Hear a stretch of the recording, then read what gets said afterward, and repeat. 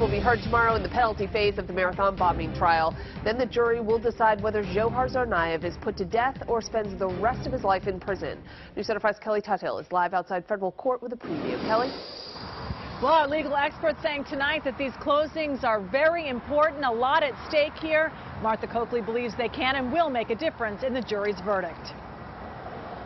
As a jury prepares to debate Dzhokhar Tsarnaev's punishment, lawyers are arguing whether the victim impact of the murder of 8-year-old Martin Richard should be stricken as an aggravating factor toward the death penalty.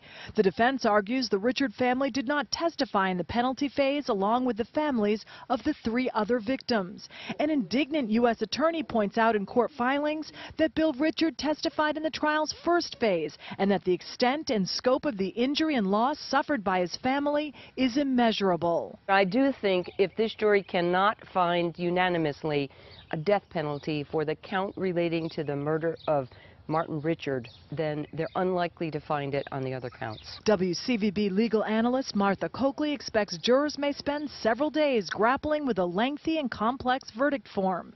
In the case of 9/11 conspirator Zacarias Moussaoui, the jury deliberated 41 hours before sentencing him to life. A jury spent 11 hours before giving Oklahoma City bomber Timothy McVeigh a death sentence.